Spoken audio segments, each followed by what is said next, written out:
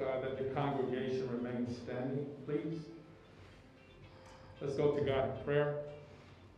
Lord, I thank you for this day, January 8th, 2022. I thank you for your mercy and your grace being in this place. I thank you for being part of the body of Christ. And we as believers, we're here to celebrate and to watch this miracle of marriage. Thank you, Lord, for, again, your mercy despite the circumstances. We thank you for technology. This is where technology is truly a blessing. And God, we pray for this couple that they may exemplify you in their marriage. And I pray for all the witnesses and all the guests and all the entire team. We thank you for the privilege of being here this day. In Jesus' name, amen. Amen. You may be seated.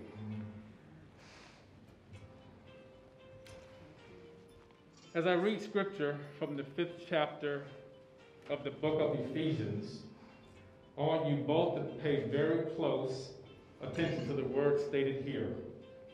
They are the words of God, and the Holy Spirit will always honor these words as you stand on them in faith. And the key word is in faith. While the world understands that marriage is a legal contract, and we don't make light of that, at the same time, it is important to also understand that it is a spiritual contract. As two born-again believers speak the word of God in faith, the power of God is released into your lives and establishes a covenant of union that shall not be broken.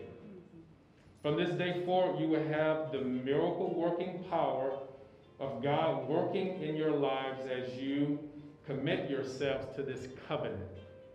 With these thoughts in mind, listen very carefully to these words. Wives, submit yourselves unto your own husbands as unto the Lord. For the husband is the head of the wife, and even as Christ is the head of the church, and he is the Savior of the body. Therefore, as the church is subject unto Christ, so let the wives be to their own husbands in everything. And then to you, Bernard, husbands, love your wives, even as Christ also loved the church and gave himself for it, that he might sanctify and cleanse it with the washing of water by the word, that he might present it to himself a glorious church, not having spot or wrinkle or any such thing, but that it should be holy and without blemish. So men ought to love their wives as their own bodies. He who loves his wife loves himself. And let me repeat that. He who loves his wife loves himself. For no man ever yet hated his own flesh, but nourishes it and cherishes it, even as the Lord the church. For we are members of his body, of his flesh, and of his bones. For this cause a man shall leave his father and mother, and be joined unto his wife, and they shall be one flesh. This is a great mystery, but I speak concerning Christ and the church. To you, Bernard, have you accepted Jesus Christ as your Lord and personal Savior? Yes, I have. Have you received the Holy Spirit to dwell in you? Yes. Awesome. And to you, Nicole, have you accepted the Lord Jesus Christ as your personal Savior? I absolutely have. And have you received the Holy Spirit to dwell in you? Yes, I have. Awesome. To the bride and groom, now upon this public profession of your faith, you have made known to all men that Jesus Christ of Nazareth is your Savior. Jesus said to Peter in Matthew 16:18, that upon this rock I will build my church. This profession of faith will always be the central force of your marriage. Because of this profession of your faith, God's word says that you stand cleansed and forgiven from all your past. You are a new creation. Old things have passed away, and all things have become new. Today you stand before your family and friends as a living testimony to the saving grace of God. When you made Jesus Christ the Lord of your lives, you were joined with him.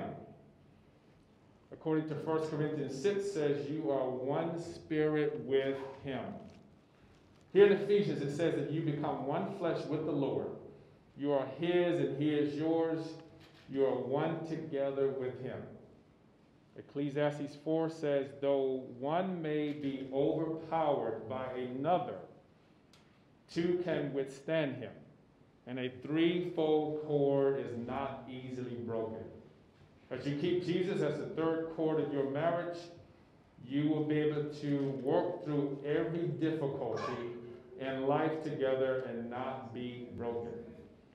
Today, you are establishing the unconditional love of God in this union. By this love, you will be able to overlook each other's weaknesses and grow from each other's strengths. Always remember to walk in forgiveness toward each other. Let me repeat that one. Always remember to walk in forgiveness toward each other and never allow the sun to go down on your wrath. And let me say to the wedding party and to the guests who are watching, I want to speak just a few words to you because you have been chosen as close friends and partners. Your influence must always agree with God's word. From this day forward, I charge you as friends and family to do everything in your power to see that this union remains strong and happy and prosperous. Now the couple will share their personal vows. Bernard, give me 1 sec. There we go. Nicole, when I first met you online, the first thing that you said to me after I said hi was that I was not prepared to meet a woman like you. A true woman. Right? And you basically ended the conversation. I seen you a month later, and I said hi again. You said the same thing to me. And I said, wait, can we at least meet and have lunch before you meet me? And you agreed. From that day forth, when I first got a chance to see you, we stared at each other's eyes, and I couldn't take my eyes off of you. And the first vow that I said to you was that I was going to marry you, make you my wife. And I was just thinking it. I didn't even know I said it. But the words came out, and you challenged me on it. You said, what did you say? And I, You would. that he was going to marry you, you're going to be my wife. And I was like, I did? And he said, yes. I said, no, I didn't. I was like, I did. I actually said it. You said yes. So that was my first vow to you, that you would be my wife. And now here we stand. I vow to love you at the time. I vow to put you first in my life. I vow to always include God in our life. I vow to keep accountability in our life. Thank you for introducing me to Andre and Roe. They have helped us so much in our journey toward this marriage. Nicole, I love you more than anything. And anything that you ever want, anything that you ever need, I will always be there for you. Because I love you. Awesome. Wow. Okay. Nicole? take this down? You might. Can you what? Can I take my mask down? It's up to you. Okay, baby. That was good.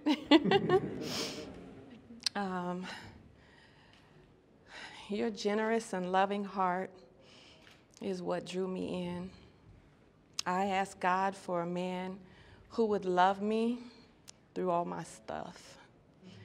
Love me through all of my ways and my nuances, my idiosyncrasies. And God sent me you. And you've been loving me through all of those things. I appreciate you for your faithfulness, your patience in our journey since meeting 3 years ago. And I adore you for the way you helped me care for my mother and the way you take the lead in many of her needs. I adore you for that. I honor your servanthood in our church and your position in your family and your work ethic. Your family is my family, and my family is your family. Okay? I admire you for the way you go the extra mile to surprise me. And it's a long extra mile, and I know it because I got to know everything. I love you, and I trust God in this journey. I thank God for revealing our potential in Him and in each other. Today, as I celebrate my 55th Soul Day, I celebrate our souls uniting as one. I vow to be quick to listen and slow to speak, to fight fair during times of disagreement, and to recover from heated debates swiftly and in love. Bernard Mason, Sr. I vow to love and cherish you from this day forward. I love you. Wow. Bernard, Yes. do you and will you take Nicole as your wife, as your own flesh, to love her even as Christ loved the church, to protect her and care for her for the rest of your lives? I do.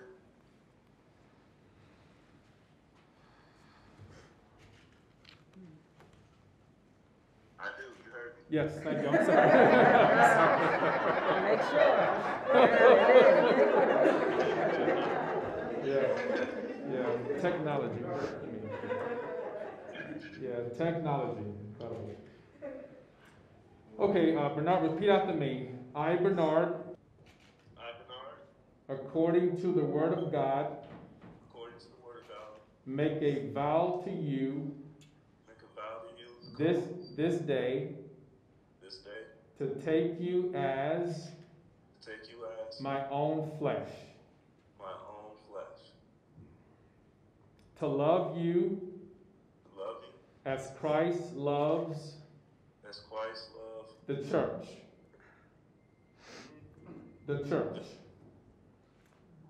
And gave himself and gave himself for it. for it. I will always protect you I will always protect you and care for you and care for you for the rest of our lives.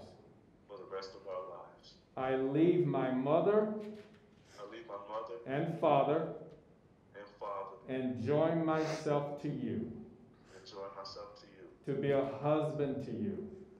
be a husband to you. From this point forward, From this point forward, I determine I determine to always look to God to always look to God first in our relationship first in our relationship, and follow his wisdom follow his wisdom for our future. for our future. I determine to be I determine to be the leader in our home the leader in our home, and to always stand and you always stand on the word for every decision we make. for every decision we make. You will be my wife You will be my wife as long as we both are alive. as long as we both are alive. And from this moment forward, From this moment forward, we shall be one together. we shall be one together.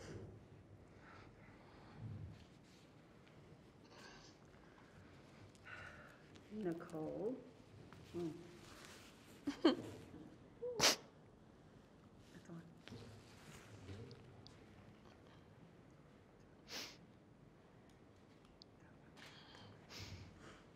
Nicole, Yeah, I love you, my sister. I love you. Nicole, do you and will you take Bernard as your husband, I do. submitting yourself to him as unto the Lord, showing reverence to him as the head of this union for the rest of your life? I will. Turn to Bernard and make this commitment of your faith. I, Nicole, I, Nicole, according to the word of God, according to the word of God, make a vow to you this day make a vow to you this day to submit myself to you to submit myself to you as unto the Lord. as unto the Lord. They can see you.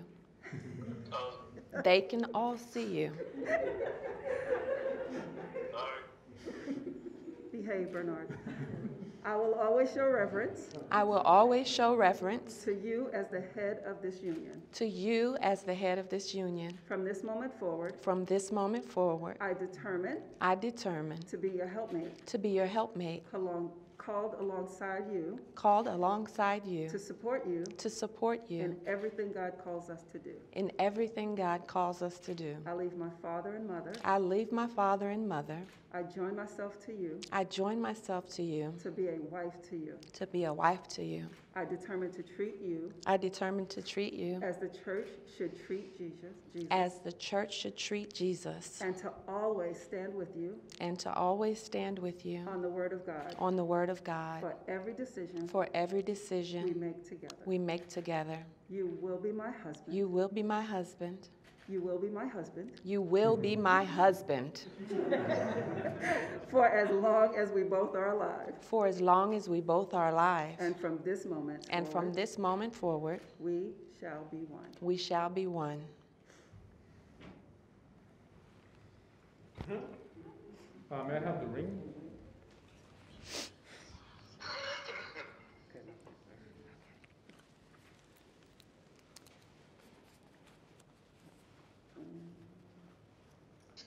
That's the wedding band. I'll slip the other one on. A ring is a very precious thing, a token of your faith and your love. This ring is made out of precious metal. It is a never-ending circle that indicates the continuing love of God. A love that never fails, never presents itself haughty nor puffed up. The love of God and the faith of God is what causes His power to move in your lives. I want you to wear these rings as a continual reminder of your faith, a continual reminder of your confession of faith you have made to each other and to God. Nicole, place this ring on you. Bernard, you repeat after me. With this ring, I thee wed. I thee wed. It is a token It is a token of my love of my love for you for you and a token and a token of my faith of my faith that I release now that I release now in Jesus' name. in Jesus' name. Okay?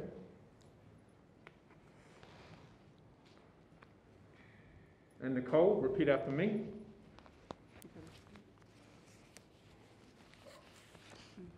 Awesome. With this ring, I thee wed. I thee wed. I give it as a token I give it as a token of my faith. of my faith.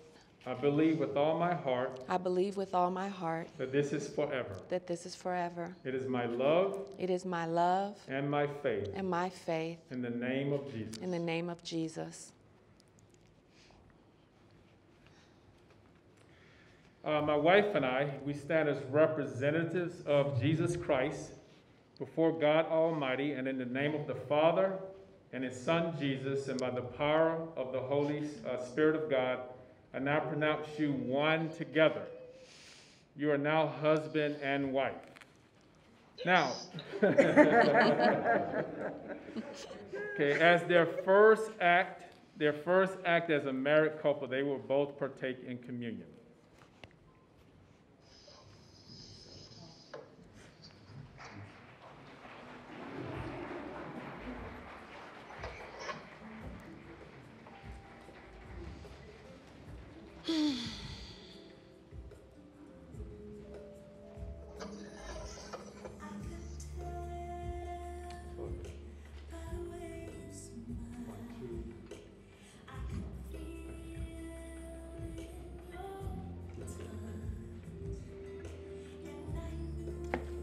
Both of you, as believers, have received communion in the past. You know what it means, but I want you to remind you, we live under a covenant with God. This covenant was ratified by the shedding of blood of Jesus Christ at Calvary. Every covenant that is cut with God in the Bible was sealed with sacrifice. Jesus became our sacrifice once and for all, and provided through communion a way to remind His commitment to us and a way to seal our commitment to one another. It is important that these moments together, you honor the Lord and honor His covenant. Now take the bread. Take and eat this. This is my body, which is broken to you. This is in remembrance of me. His precious body bore your sicknesses and carried your diseases. The two of you together in the name of the Lord Jesus Christ have God-given faith and the God-given power to ward off sickness and disease and storms of life and everything that hell would offer any marriage. Through this broken body, you have received into your hands the awesome power of the Almighty God. Lord, we thank you for this bread. We thank you for your broken body. And I join my faith with Nicole and Bernard as they remember you in the name of Jesus. Amen. Take.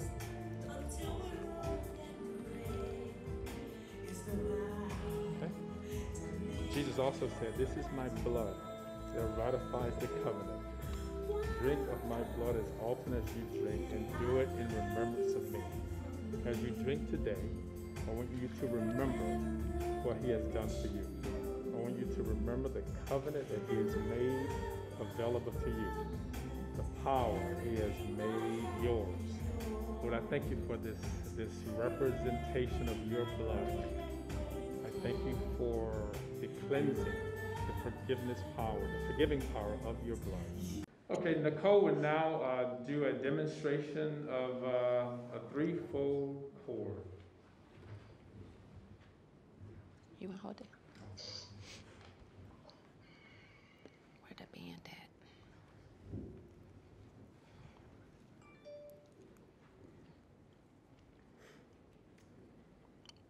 I'm going to read you your blessing, your inheritance. So listen very carefully. According to Deuteronomy chapter 28, all these blessings will come on you and overtake you. And if you will listen to the voice of the Lord your God. Blessed shall you be in the city, and blessed shall you be in the field. Blessed shall your children be. Blessed shall your business be. Blessed shall you be when you come in, and blessed shall you be when you go out. The Lord shall cause your enemies that rise up against you to throw down before your face. They will come out against you one way and flee before you 7 ways. The Lord shall command the blessing upon you in your bank accounts and all that you set your hands to do.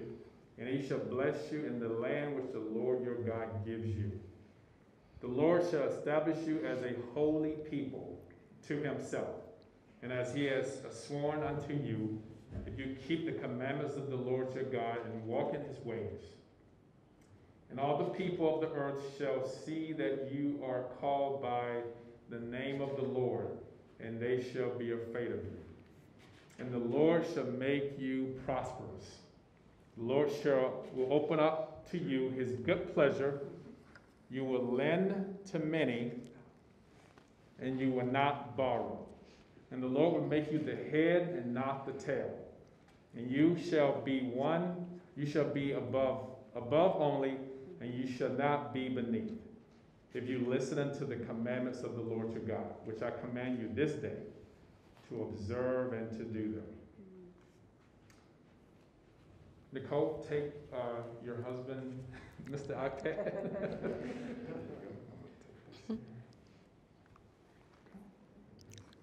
Face the audience. There we go. Ladies and gentlemen, I present to you Mr. and Mrs. Bernard Mason.